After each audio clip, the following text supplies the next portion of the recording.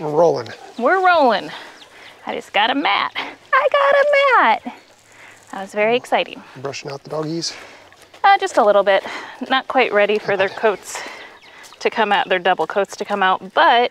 Oh, they're ready for it. Well, they're ready for it, but their body isn't quite released it yet. No, not yet. So I just felt a couple mats in his tail. Oh, there's another one.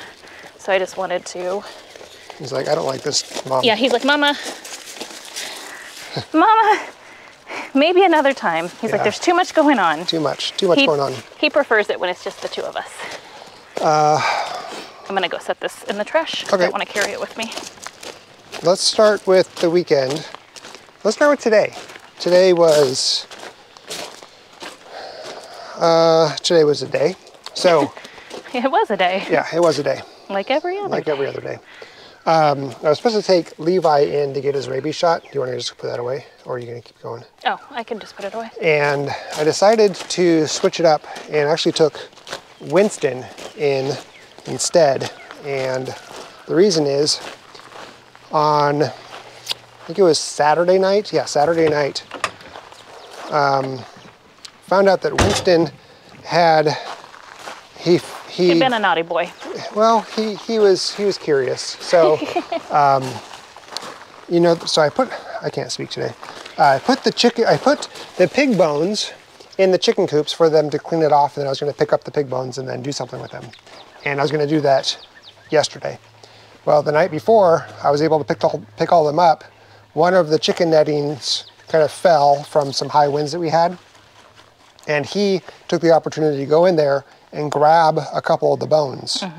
And they weren't like ankle bones or bones that would have been semi-okay for him to eat. They were either really fragile bones, and so... That shattered. So we basically found him eating the bones, and there were just tiny fragments all around him, very sharp, tiny fragments. Yesterday, he seemed fine, but I just wanted to make sure anyway, so I switched it up, took him to the vet, we did an x-ray. There's little shards, fragments of bone in his GI tract.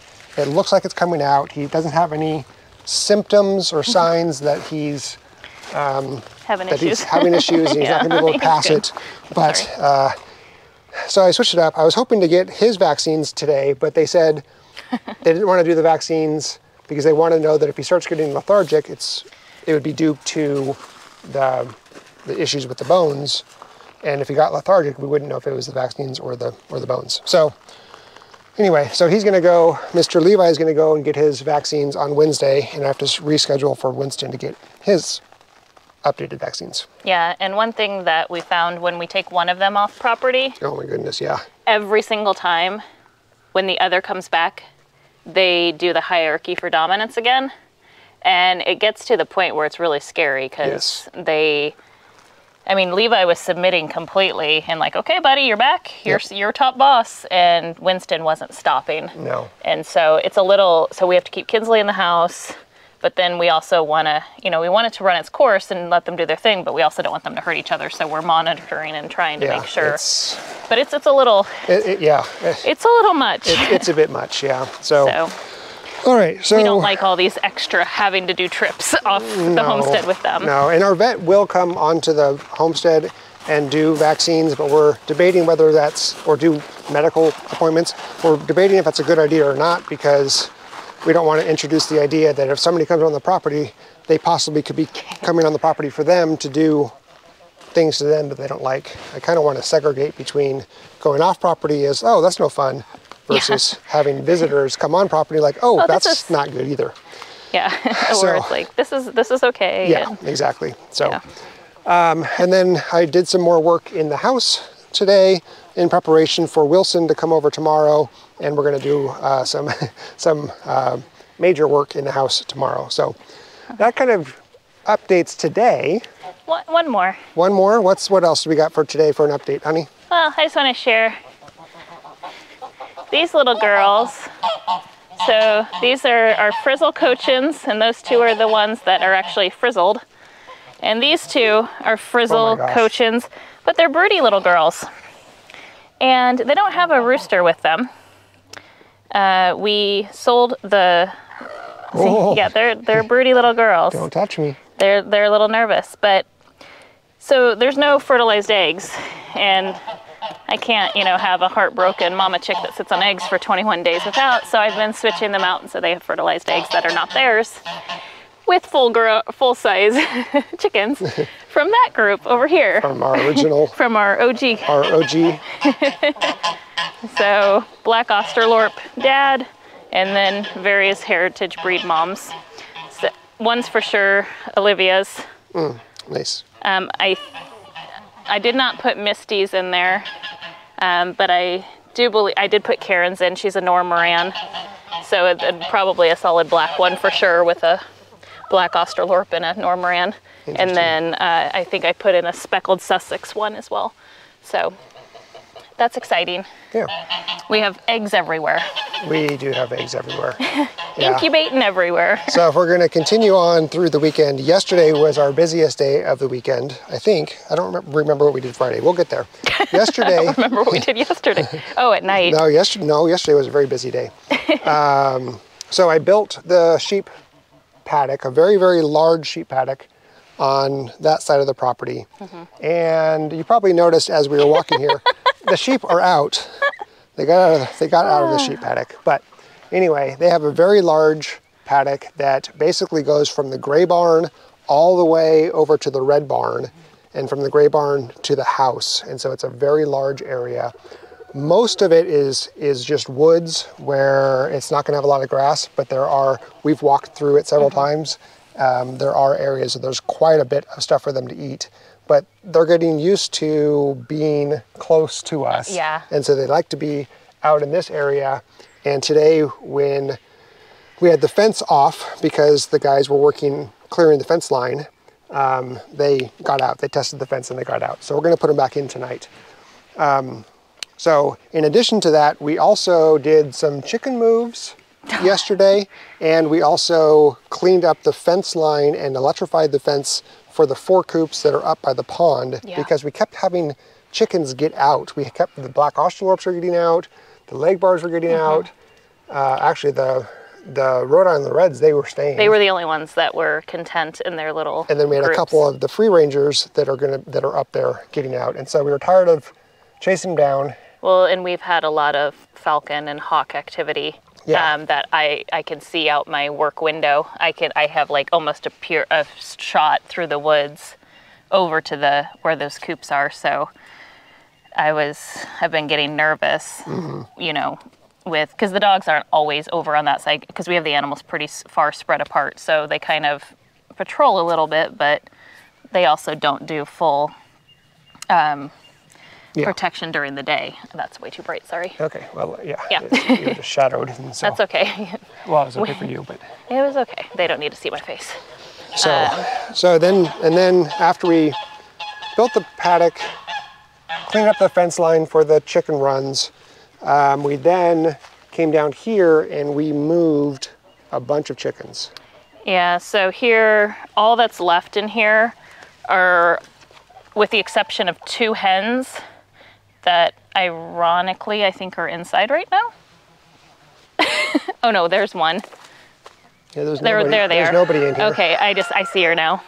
So there's the white hen with the black bottom right there in between the 2 white roosters. And then there's the kind of blackish looking one in the back with all the Rhode Island Reds.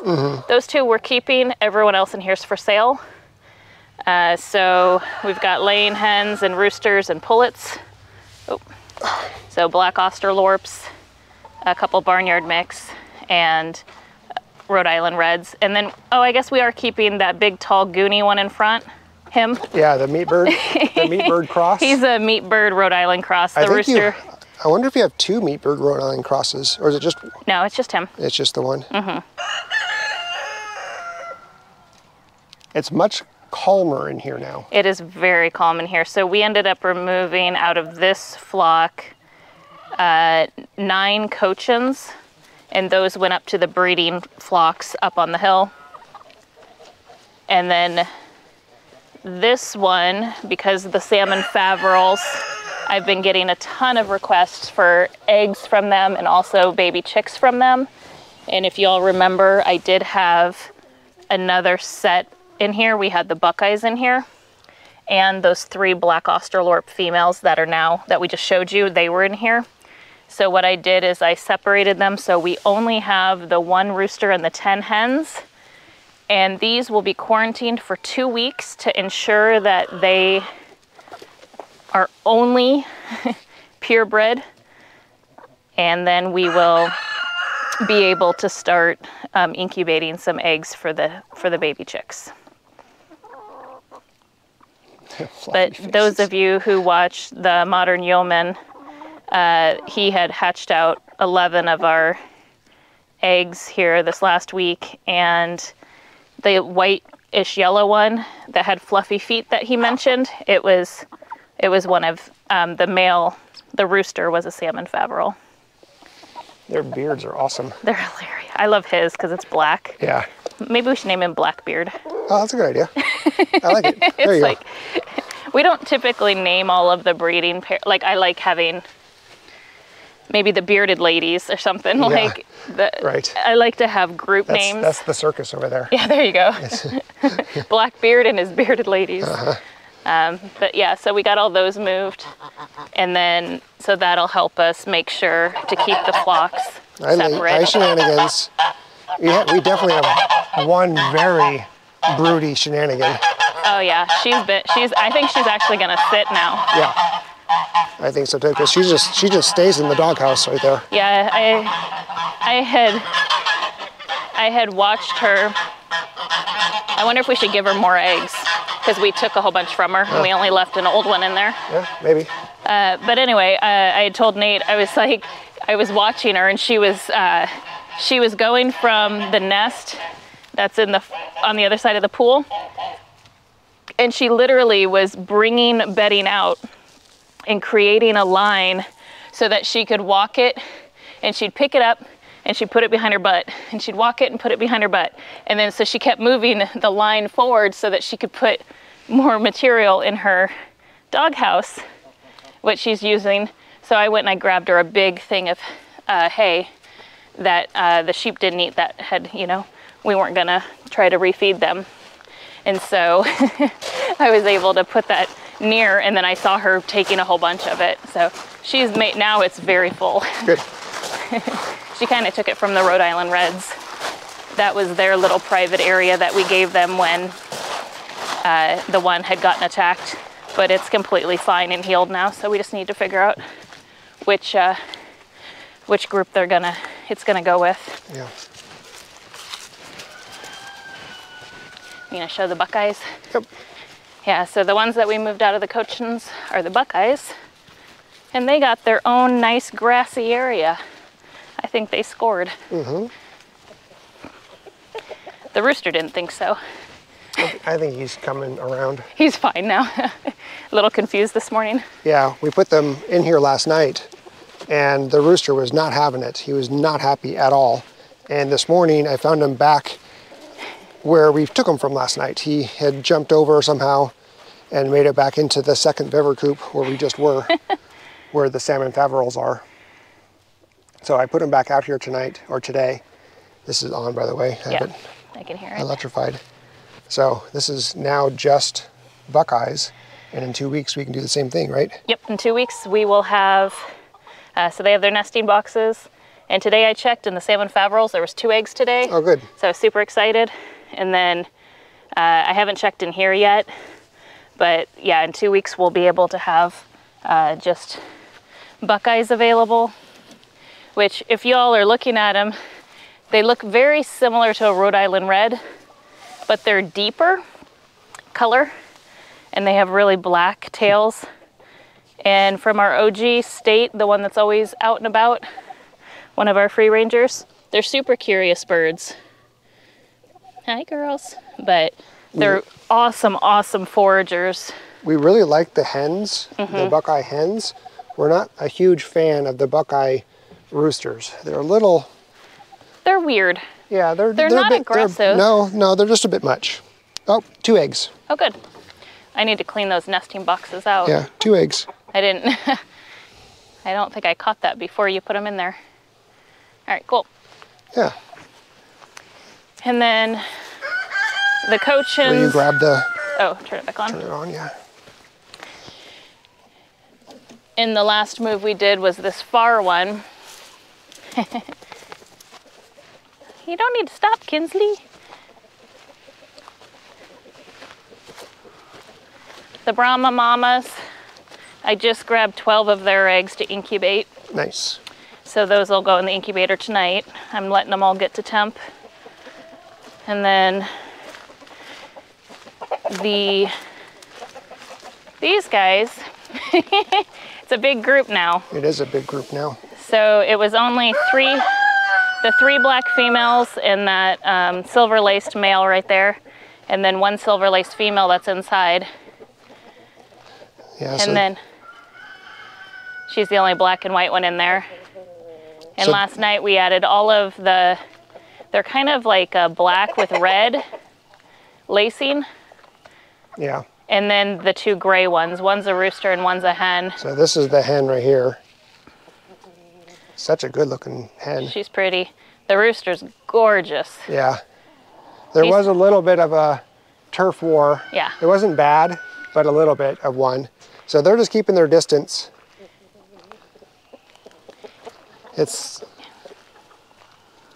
I'm trying to get good pictures of them, good shots of them, but it's so bright. And they move. Yeah, they just look like black blobs right now. Yeah. This run has definitely gotten much busier. Yeah, all the other ones calmed down. This one's kind of been... It's still pretty calm though, which is nice.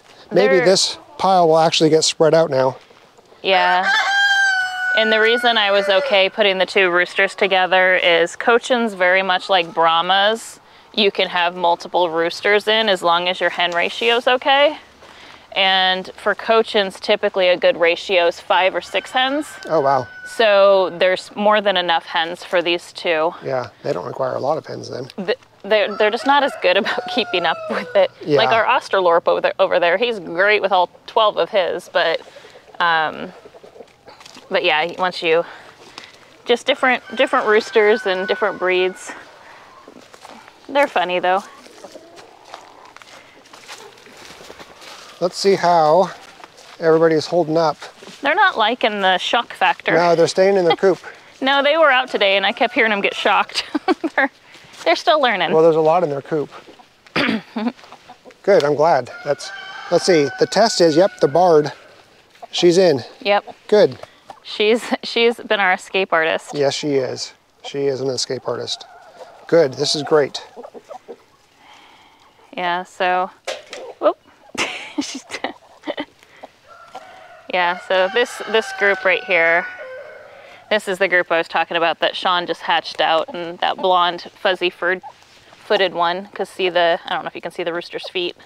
Probably not very detailed. But he's furry feet with 5 toes. Yeah. And so pretty. That's a good giveaway. His 5 toes is a Faverol. Faverol, yeah. They have that extra. Looks like a spur, but it's not. It's an extra toe. So I ended up setting up our original fence charger that we bought 2 years ago, powered by just a 12-volt battery. I really like the Cyclops brand. This worked very, very well for us. And I'm charging this battery with this 20-watt solar charger, and it has a built-in charger battery maintainer. It's waterproof. I had something similar like this, but the controller wasn't waterproof, and I just didn't keep it out of the water well enough, so I had to replace it. Seems to be working pretty well. So that one charger is charging this fence and this fence, and I have a cross wire right over here. You can see it here. So it's just a cross wire going between the two. And then on all of the fence lines, we took them all up, we raked all of the material away from the fence line, took the big material, like this kind of stuff that doesn't break down very well, took that mostly out of all of the coops, not 100%, but mostly, but really cleaned it up, and then re-stretched this so it doesn't drag on the ground, and there's not a big enough gap for them to crawl underneath like they had been doing. Without getting hit. Without getting hit, yeah. So I had to redo this one a little bit. That's why it's coming out like this. I can hear it hitting. I'm not sure where. Probably right there. I need to find a good way to bring the net down to the ground. Maybe some of those hardware staples or something, landscape staples. Because sometimes they curl up and creates a... All of the leg bars Yeah, they're all are hiding, but the one Australorp, so I'll clarify because I just said we're keeping sexes separate so I can incubate eggs and make sure. Oh, they just Yeah, got they just got it. She's in here because she was getting picked on by her other group, and this group accepted her. And I'm not worried at all because obviously she's a hen. She lays brown eggs. Cream leg bars lay blue eggs. Very distinguishable. Very distinguishable eggs. There's no chance of me, oops, accidentally selling an Australorp leg bar. However, it does give me an option of knowing specifically that I do have a very specific barnyard mix, should I choose to do an Australorp leg bar. Yeah. Because I want to have all different colored ones with the big poofy heads. Ooh, that'd be cool. I think that'd be so fun. That'd be really neat. Yeah, see how much we cleaned up around here. There's so much. This pile of these really big sticks, this is from the mulching that Matthew did when he... Over a year ago. Yeah, over a year ago, yeah. So, did the same thing. I tethered. So this run and this run are powered by that charger right over there. And I just tethered them together the same way. This also acts as pulling this one forward because that's the one that Blanche got her head stuck in. And so it's Sophia. Sophia, and so it tilts forward. So it's pulling it back. She broke it and I had to cut her free. It was when Nate was gone. I don't know if we talked about it too terribly much, but I heard the chickens freaking out and I couldn't figure out what was going on. And I went up to check out the ones on the hill. And something in my gut told me to come up here, and I did, and they were making a lot of noise, but I couldn't see anything, and I happened to come around the corner, and all the sheep were standing here. And Sophia not only was stuck, she was... Blanche. Sophia. Oh, it was Sophia. It was Sophia. Oh, okay. Yeah. And she had her head through, she had her legs through, and she was, thankfully it was not charged. Yeah. At the time. It was just a fence, and she was trying to get, because we feed them treats, and so she was trying to get Scratch, and I'm home alone, and y'all remember how big Sophia was? She was like 150, 175 pound chicken. She was a big girl. And so Katie here trying to physically wrestle her out of a net, and thankfully I had scissors up here from when we had trimmed the wings. Yeah. And I just cut the net. It was the only way I could safely and easily get her out, because I really thought she was going to strangle herself. Yep. So yeah, that was fun. It was fun. And then these guys. Yeah, so now we have these black Australorps. They're staying in. Yes. Last night when we got this fence... when we were putting it in. when I got the fence charger put in for I don't know, an hour, they kept testing the fence. They just kept going up against it and against it and against it and against it. It's like, all right, they'll learn. But yeah, it looks like they've stopped, and now they're not getting out. Because when we were, oh, you just got some pine.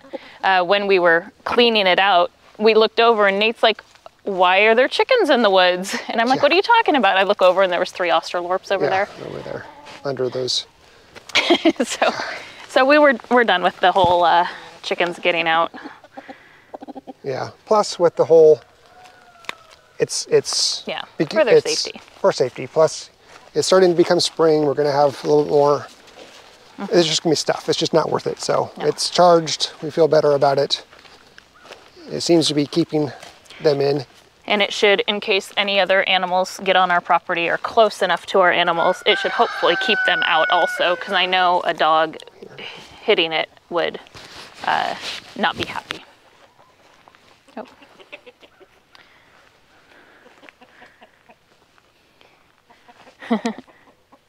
So, all right. Anything else, babe? Well, we didn't talk about Saturday and Friday. That was these last 2 days. That was just these last 2 days, okay. So Saturday was pretty easy because it was rainy and really just nasty weather. It was an inside day. It was an inside day, so it was a very boring inside day. Yeah, you were actually so bored that you're like, yeah, I'll come to town with you because I had to go. I made a delivery for some chicken egg cells, fertilized egg cells. Yeah. I met somebody in town. And so he's like, yes, I'll come with you. And I was like, oh, you really are bored. Yeah, inside days, I can't do it. It's so hard. And Friday, it was your day off. Yes. And you went to town. Oh, I looked at the tractor. I think we talked about those already. We already talked about Friday. We don't need to talk about it. We did that. That was last vlog. They already know. Yeah, on Saturday. Yeah. That's what I thought. Yeah. So anyway, that's the weekend. A lot accomplished. Things are. Yeah. I don't think we filmed any of it. No. Not a single thing. No. No. No. There's a lot to do. Just wanted to get stuff done. Yeah. So. Oh yeah, see, they're on the pile. Nice. Good. Good. Yeah. So, speaking of tractor, still not 100% done, 100% convinced that that's the right tractor. I don't think you'll ever be 100% convinced. Maybe not. 80% is good enough, and you said you were at 90. So let's do it. I did email, so I want to know the pricing on some attachments, so I'm waiting for that. So it's still in motion. Yeah. But I haven't fully convinced myself. Anyway. That's the haps. That's what the weekend and today look like. Tomorrow, get some housework done, which would be great. And then I really need to get myself to take a bunch of stuff to the landfill. I have so much construction material just ready to go, and I'm just delaying. I don't know why I have this mental block about doing it, but I really don't want to do it. Well, if you need my help, it's this week. Okay, great. Because if not, I'm gone. Yeah. So, all right. We're going to try to get the sheep back into their new paddock. We'll show you the new paddock tomorrow. Yeah. Because we're already at almost 30 minutes on this one. Yeah. So, I think that's it. All right. Yeah. Okay. Nate buzzed his hair, by the way. Oh yeah, I got a haircut. Yeah. Which you noticed already, but I was so sick of my hair grows so fast. And and getting a proper haircut, like a shaped haircut, it just doesn't happen a lot. And I don't want to pay for it. By the time that it's like available to do it, we're both exhausted. So and I'm an amateur. No, you do fine. Most of the time you do great. But anyway, so I'm just gonna buzz it. Yeah. And if it doesn't look good, oh well, it'll grow back. That's what I said. I'm like, it's your hair. It'll grow back. Yeah. Who am I trying to impress? Anyway, obviously not me. We will see you tomorrow. Bye. Turning a little red on that one, babe. Well, you know. Hey, buddy. Why do you guys got so many sticks in your tails? I already got the ring on the finger. What else do I need?